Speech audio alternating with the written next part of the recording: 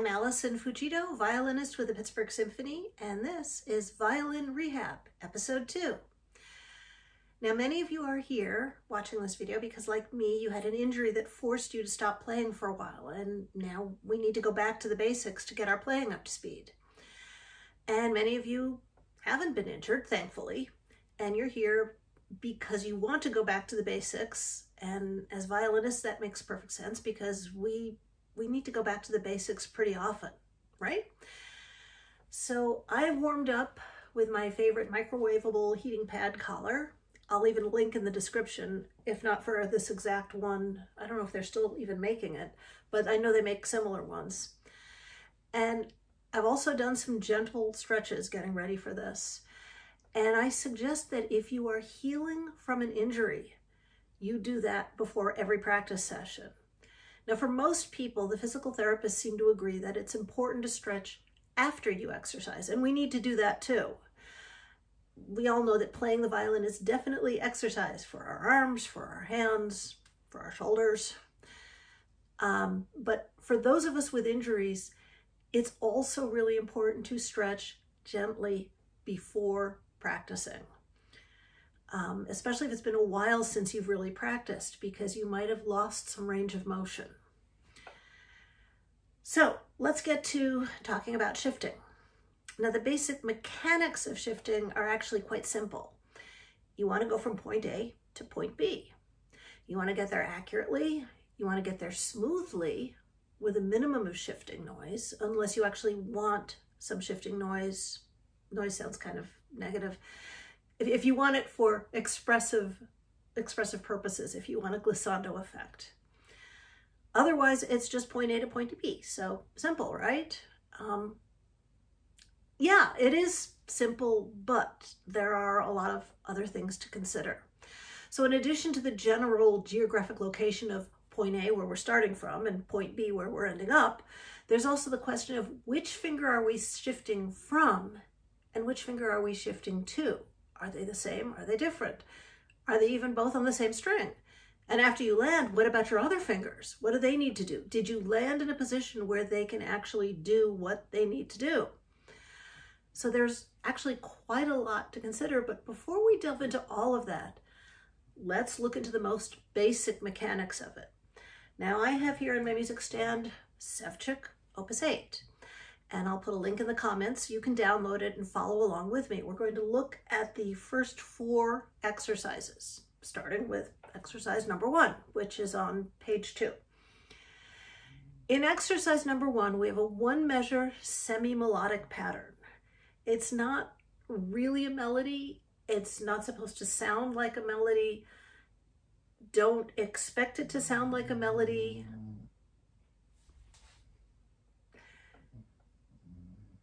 That's my dog, Charlotte. I don't know if you can hear her snoring. She snores.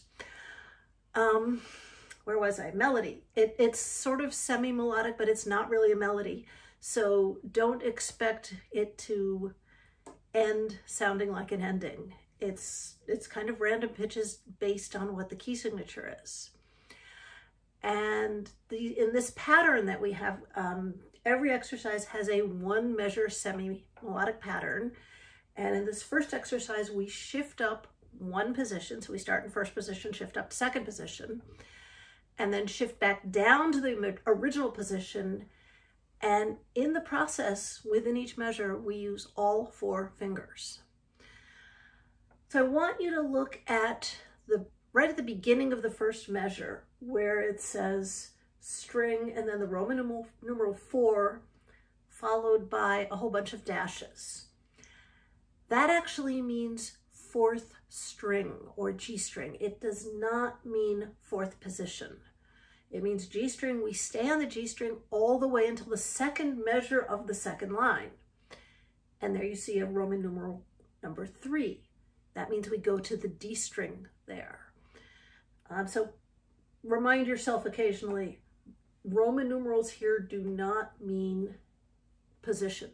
They mean which string.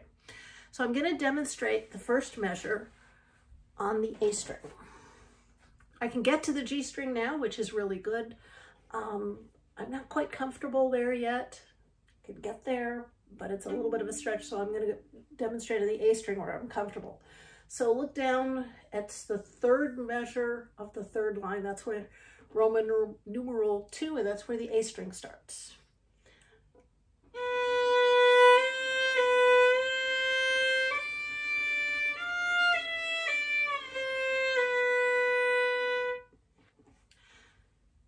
Did you notice how I shifted? Let me show you again, more slowly.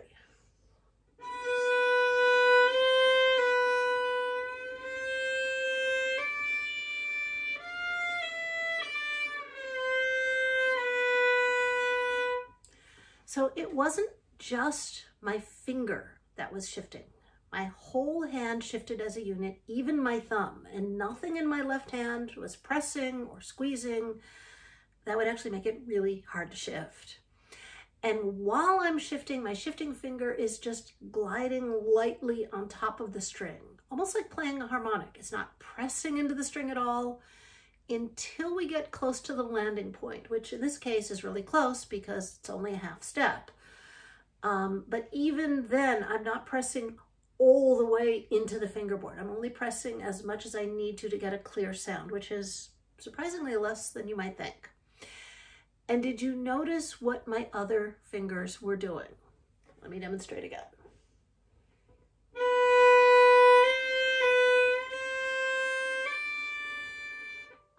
Yep, my other fingers, especially my pinky, are always aimed at the A string, hopefully at the exact in-tune spot where they're supposed to land next. And just like we did with the finger doodles in episode 1, we keep them relaxed, all the fingers relaxed and close to the string. Now, the second shift in the measure is not on the first finger, it's on the second finger. That's the first shift. Here comes the second shift. It's a whole step down, back down to first position. And it's the same principle as going up. The shifting finger glides on the top of the string until you get close to the landing point. Because this is an exercise, we can and should take enough time with the shift so that we hear when we reach the target. No guesswork here. We want to hear what we're doing. And also keep in mind, after you finish the first measure, it's another shift to get to the next measure. And you want to hear that shift too. You don't want to jump. You don't want to hide the shift. The whole point of practicing shifting is that we want to listen to what we're actually doing so that we can fix things that need to be fixed, reinforce things that are good, and then eventually it can become automatic. Now, once we shift to the new position for the next measure, you can see we repeat this same pattern in every measure, going up the string 6 times before we go to the next string. Before you get too excited about there being a pattern, I got to point out, yes, it's the same fingering in the same order for every measure, but it's not the same pattern of half steps and whole steps. Make sure you look at the key signature, which in this case right now is C major. In the first measure, we shifted up a half step, right? And after we shift up that same half step to get to the second measure,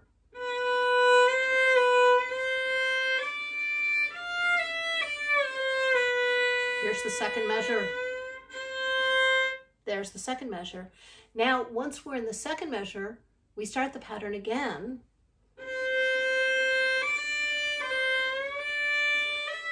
We shift up a whole step.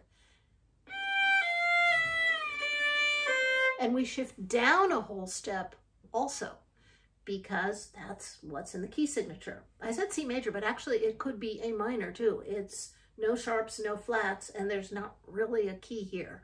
Although the first measure on the A string sounds like it's going to be C major, but it really isn't. So we have to be sure we're reading the notes correctly, and we have to be sure we understand, no matter what position we're in, what the exact interval is between every note.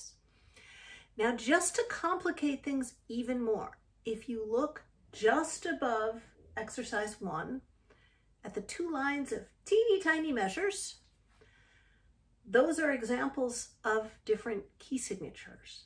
They've taken, in the first example, they give you 1 sharp and they print out 2 measures and then they wrote etc., which means you're supposed to play the whole thing in that key signature. And then they write out all the key signatures and just 1 measure for all the rest, assuming you understand you're going to plug that key signature into the whole exercise. So once you're comfortable doing this with no sharps or flats, you're supposed to do it all over again in every key. This is actually a fabulous way to get comfortable with note reading in different positions. So try it. Try plugging in a different key signature every day. And let's play this now together. I'm going to do all 6 measures on the A string, no vibrato, so that we're not cheating on the intonation. It's too tempting to, if you are landing just a weeny bit out of tune, it's too tempting to kind of vibrate it into tune, which isn't really in tune, and then you've not really practiced how to get it into tune. I like to play half a bar for each bow. If you want to do a bow per beat, that's fine. I'm going to set the metronome to 60 because that's a nice, comfortable, relaxed heartbeat tempo. And I'm going to play each measure twice. You can play both measures with me, or you can listen to me the first time and join me on each repeat. Okay, are you ready? Here we go.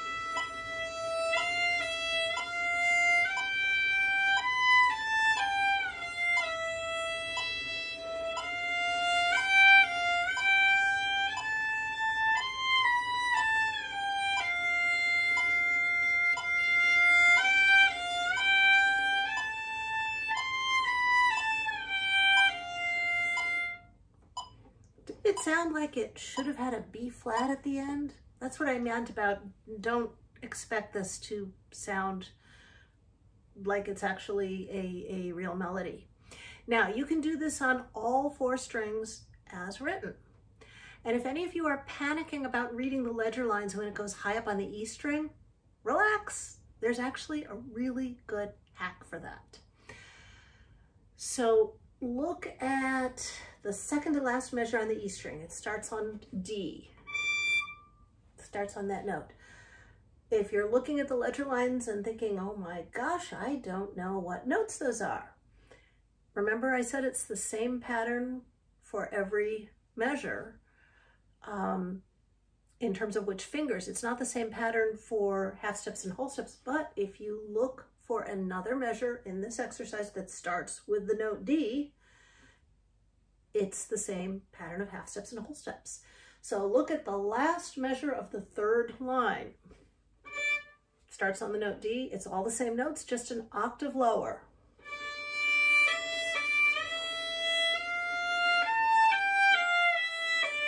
We already played it before, right? Play it again. Think to yourself, where are the half steps? Where are the whole steps? While you're at it, think, what are the names of the notes? D, E, D, E, F, A, G, F, E, D. There's a half step between E and F. And then coming down, the half steps are between E and F. Now, find your D on the first finger on the E string. Make sure your hand is already in the position so your fourth finger can comfortably reach its notes. And while you're in that position, read the octave below.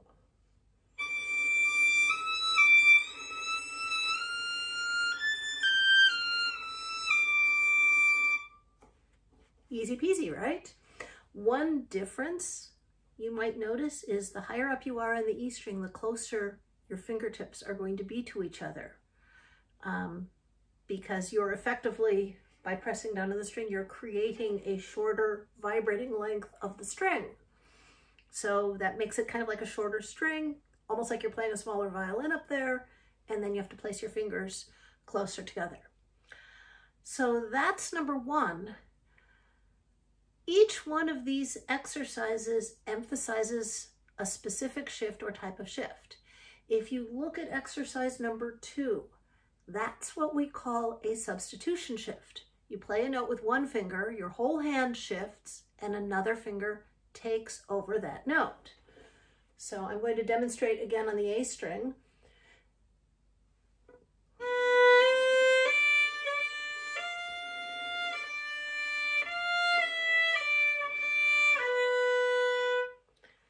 So my third finger was not the shifting finger. My second finger sneaked up as close to my third finger as it could get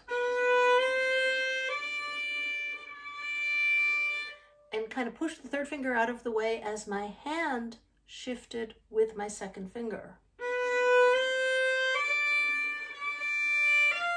Now we generally want, with a substitution shift, we want the substituting finger to be close to the finger it's taking over for. We don't want to start from a whole step below, even though that's what's in the key signature at this point. It is too noisy that way. So that's substitution shifting. Exercise number 3 actually does the same thing, but you have a 3/4, third finger to fourth finger substitution on the way down instead of a second finger to third finger as you do in number 2. So here is exercise number 3, just one measure of the A string.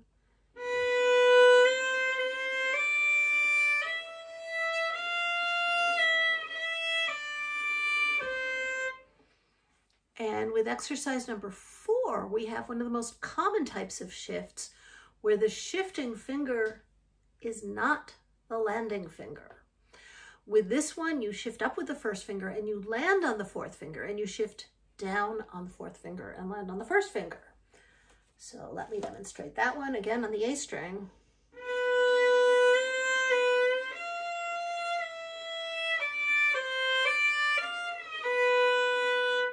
Now the thing with this one is you need to know exactly where your first finger is landing before your actual landing finger, the fourth finger, lands. And you probably need to practice the first finger landing on what is not a written pitch, and in the final version, you shouldn't actually hear that pitch. So I think of it as a ghost note. It's a note that really isn't there, but you need to prepare your finger to play it even though it doesn't get played, if that makes sense. Let me demonstrate again. My first finger is going to shift a half step to the note C. That's the ghost note. I'm not going to come down solidly on it though.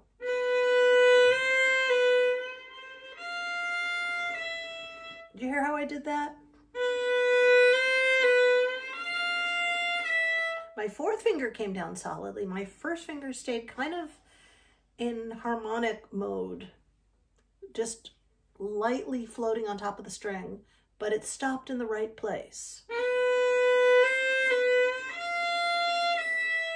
And then coming down, it's the fourth finger that's going to shift down. it's going to shift down half a step to the note E. In the next measure, my first finger shifted up a whole step. But you didn't hear it. And now my fourth finger is going to shift down a whole step. So you have to practice even though you don't really play those shifts, your left hand has to be doing them.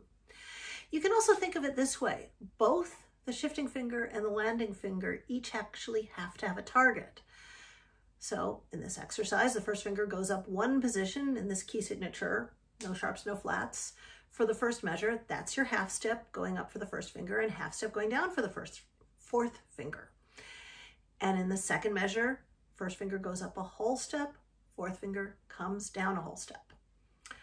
So that's about it for today. For episode 3, we're going to talk about everybody's favorite, scales. And if you enjoyed this video, you can click the subscribe button and then you'll be notified when episode 3 is published. And please click the like button, and that helps the video be more visible in YouTube. Thanks for joining me, and I'll see you in episode 3.